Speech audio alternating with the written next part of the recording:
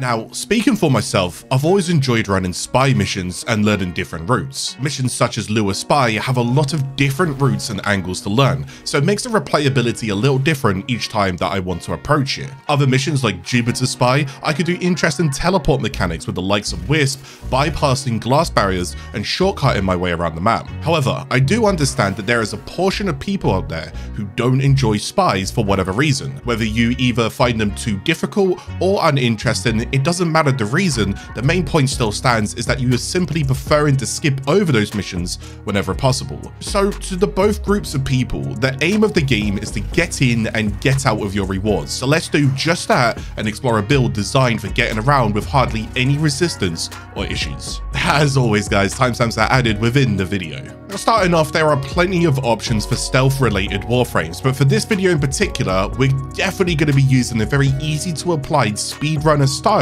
with the likes of Wukong as our selection. Wukong's second ability is Cloudwalker. Now when cast, Wukong evaporates into a cloud of mist, floating and maneuvering through tile sets with fluid-like control. This ability is absolutely insane, not only for the ease of movement, but also for being able to bypass environmental lasers without setting off their alarms, making for one of the best easy-to-use speedrunning tools for many missions. Now, when you pair that with ciphers for auto-hacking, you get quite the setup. Speeding effortlessly towards each objective and auto-complete hacking for you is definitely going to be a much easier approach to these types of missions. Well, you know, until you start doing Sorties spy missions or even the likes of the Archon Hunt spies as well. You see, it's at this point where you cannot use ciphers and you are needing to complete the new Nama hack system. These controls, when hacking, inverse and switch up your controls, making the player focus even more on what they're needing to do. Enter Perspicacy. This Helminth ability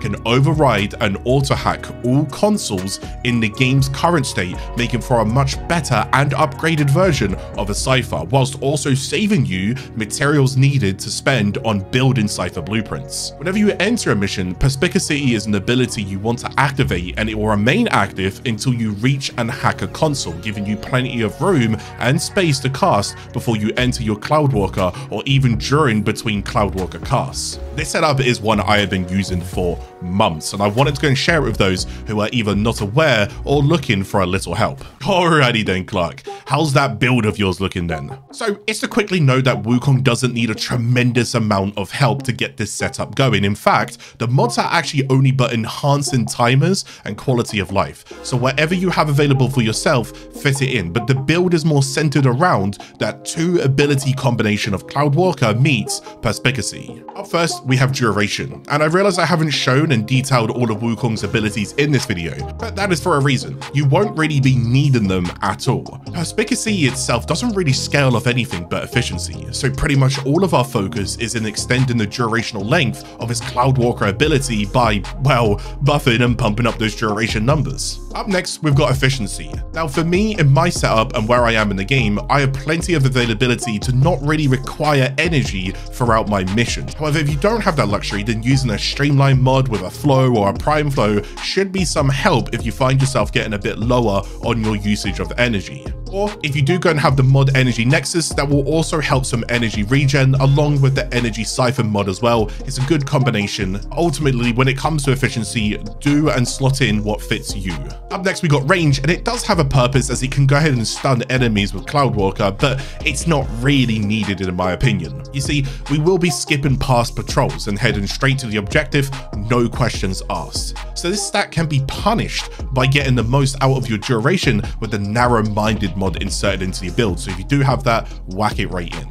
And then finally, we got that strength. And again, it doesn't really have a purpose here for these two abilities. It can heal your celestial twin, but you won't really be needing him either. So we can leave this as it is and move on. As for the quality of life options, you're mostly looking for casting speed like natural talent, or you can use amber shards. Other mods like preparation in combination with flow give us a full amount of starting energy to hop straight into our missions, no problems. Prime sure-footed is not a necessity for this build, so if you don't have it, don't sweat it. This is only here as a backup mod if I happen to not be focusing or paying attention, perhaps ending my Cloudwalker ability early and getting caught off guard. It's nice to not be knocked down and keep my momentum going. So if you don't have this mod, you can always go and use like a handspring mod as an alternative by all means. Now, besides from those, any parkour velocity mods or movement speed mods are also fine to add into your build if you find yourself running out of energy, but you still want to passively move around and get around nice and quick. They will go and fit in here, slot them in.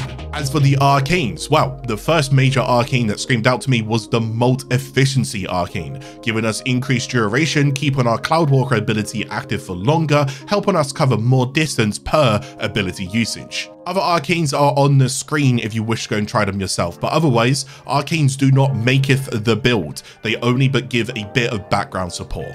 Archon Shards. So as mentioned earlier, if you do have the 2x Amber Shards to spare, then go ahead and use them here and really help that casting speed. It's a great quality of life, keeping in theme to an already promoted speedrunning like build. And then it should be no surprise that the Crimson Shards give us the opportunity to further buff that ability duration, making Cloudwalker even better and long lasting. Other shards I also enjoyed were Amber Shards for maximum energy on spawn if you don't own a preparation mods, and some Azure Shards for their energy maximum increase, allowing our preparation mod to scale off of it if you don't have a primed flow, for example. Similar to the arcanes, these Archon Shards again don't maketh the build, so slot in whatever quality of life you prefer for yourself. Ability rotations.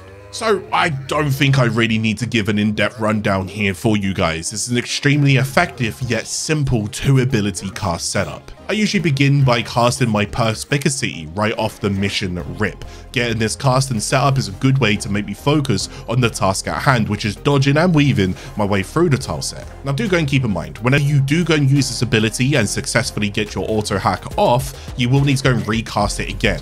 So try to keep your eye on whether or not it's toggled by looking at your HUD UI ability in the corner of your screen. From there, it's Cloudwalker's time to shine. When this ability is cast, keep it directed and focused on wherever you are aiming, and hopefully with time, those missions that you either enjoyed or didn't enjoy, you can get through them a lot faster and easier with a setup just like this one. Guys, hear me out. It's out of theme, but I wanted to go and give a heads up. This ability goes against the feel for Warframe. It has been mentioned before that the likes of Rebecca hasn't really been a fan of this ability and would change it, but I believe due to popular demand, it's still within the game. Now, no shade at her and don't leave some negative feedback, but just in case this ability gets changed in the future, whether it be slower or it triggers alarms on casts, I would advise you to keep this build somewhat in mind, but just shift it onto the next Warframe that you also enjoy. An example of that, and personally for myself, I like Loki as my backup frame, so if changes do happen here, then it's all good, but for now, the Monkey King is still one of the best when it comes to spy mission ease of effectiveness. Thank you guys for watching today's video, and I do hope that you guys enjoyed it. A friendly reminder that if you did, I enjoy creating videos, so leaving a support with a cheeky like or sharing the video with a friend goes a long way in encouraging me to keep going with these videos. If you are new to the channel, come subscribe, but as always, guys, I'll be seeing you again in the next video.